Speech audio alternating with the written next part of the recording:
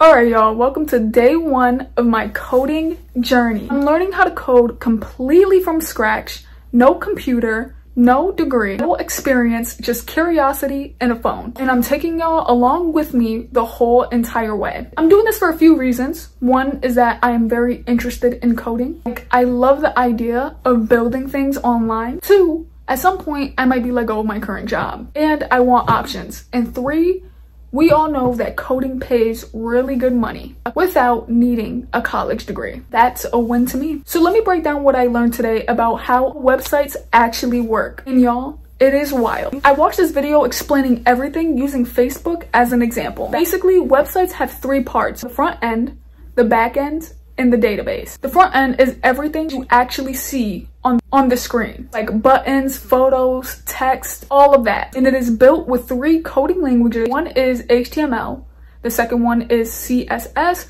and the third one is JavaScript. HTML is the structure of the page, CSS is the styling of the page, and JavaScript is the interactive part of the page. Like basically when you click stuff, like click like and send a photo and send messages, stuff like that. And now the back end is what you don't see, but it is doing all of the heavy lifting. So that is what makes sure your messages get saved, profile pics get uploaded, and data doesn't disappear. Backend can be written in different languages. One could be Java, the other one could be Python, or even JavaScript as well. One thing that I ended up learning that really blew my mind is that when you upload an image to Facebook, the backend code validates it, then saves it in a database so it's there forever. It's not just magic, it is logic. And speaking of databases, think of it like a huge warehouse where all of your info goes. For instance, likes, comments, images, that is where it is stored. And these databases are connected by servers all around the world. Facebook, for example, has massive warehouse full of these servers. Basically giant computers that run 24/7. Each person has their own space where all their personal stuff is kept, like their own digital locker. They even create connections between users and friends, even create connections between users in the database. So when you log in, it knows what to do and what to show you based on your friend's activity on Facebook. That's wild, right? One big takeaway for me today is that web developers usually specialize in either front end, back end, or databases. And honestly, I'm leaning more towards front end. Why? Because I don't have a logical or mathematical background, but I do love design, I love creativity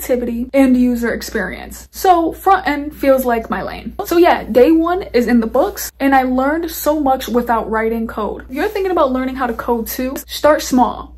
Just understand how the internet works. That's the foundation. I'll be back tomorrow for day two, and we're gonna actually dive into the tools and maybe even start with HTML. Stay tuned and drop a comment if you are learning with me, because that would be amazing if you were taking the step and learning with me. And I also even took a little bit of a quiz based on the stuff that I'm trying to learn for day one. And guys, I ended up, okay, hear me out. I got a 9 out of 10. And the question that actually tricked me was, it was asking, is HTML a programming language or is it a coding language? Something like that. And I had said yes, because you know, to build the front end is HTML, CSS, and then JavaScript. But it says that it's not technically a coding language, it is more of a structure. So I was like, okay, well then that was more of a tricky question. But 9 out of 10, y'all, that is a 90. I corrected myself. 10 out of 10. We don't gotta talk about that one. But yes, I'm taking y'all along with me in this journey, man. I hope that you guys are also learning how to code as well. That would be crazy if we were just doing this together. All right, deuces.